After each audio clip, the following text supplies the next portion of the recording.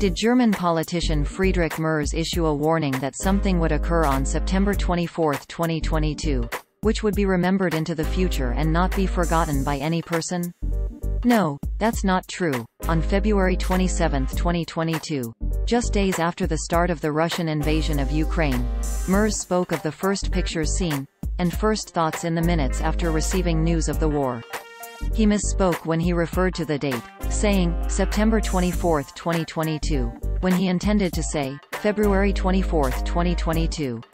The official minutes of the German Bundestag meeting have a corrected transcript that says February 24, 2022, but social media posts in September 2022 wrongly claimed his misstatement was an ominous warning. The video clip comes from an address by Merz given in the Bundestag on February 27, 2022. The full video is posted on Merz YouTube account, with the clip in question starting 0:30 seconds in. A short 15-second clip of the address was posted on TikTok by @crazy_Flieger, with these hashtags, quote, Am the 24th of September 2022 flushed Habik was hashtag verpasst gerade gesehen hashtag live tears of joy hashtag Friedrichmerz hashtag Bundesregierung hashtag Deutschland hashtag Bundestag hashtag Welt hashtag Nachrichten end quote. Translated.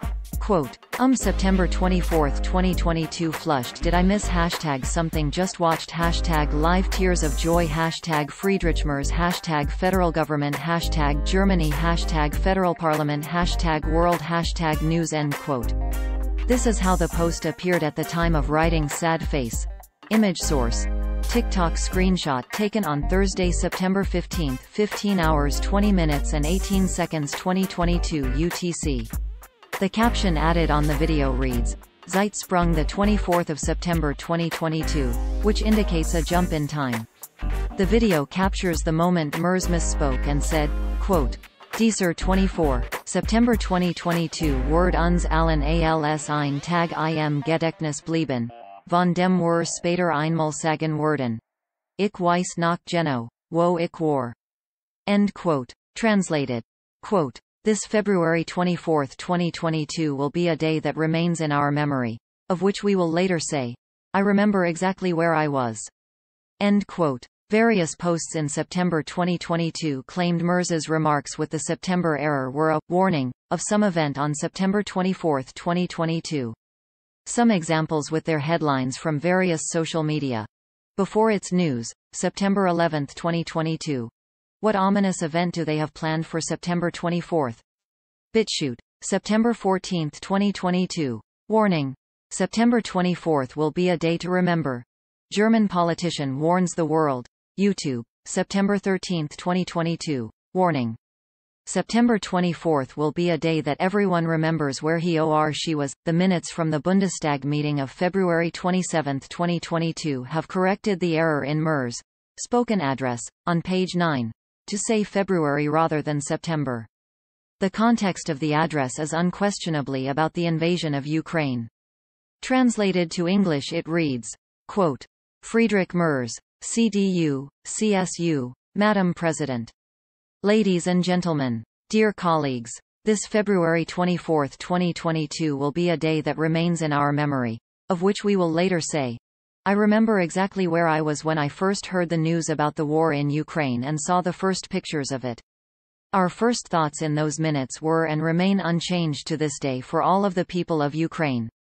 We mourn with the families of the victims who died in such large numbers in those hours and minutes up to this day, including among the civilian population. And we admire the courage and the will of these people to fight for their freedom. End quote. The original German. Quote. Friedrich Merz. CDU, CSU, Frau Präsidentin. Meine sehr geehrten Damen und Herren. Liebe Kolleginnen und Kollegen. Dieser 24, February 2022 Word uns allen als ein Tag im Gedächtnis blieben, von dem wir später einmal sagen werden. Ich weiß noch genau, wo ich war. Als ich die erste Nachricht vom Krieg in der Ukraine gehört und die ersten Bilder davon gesehen habe. Unsere ersten Gedanken in diesen Minuten galten und sie gelten unverändert bis heute dem ganzen Volk der Ukrainer. Wir trauern mit den Familien die Opfer. Die es bis heute und auch in diesen Stunden und Minuten in so großer Zahl. Auch unter der Zivilbevölkerung, gibt. Und wir bewundern den Mut und den Willen dieses Volkes, seine Freiheit zu kämpfen. End quote.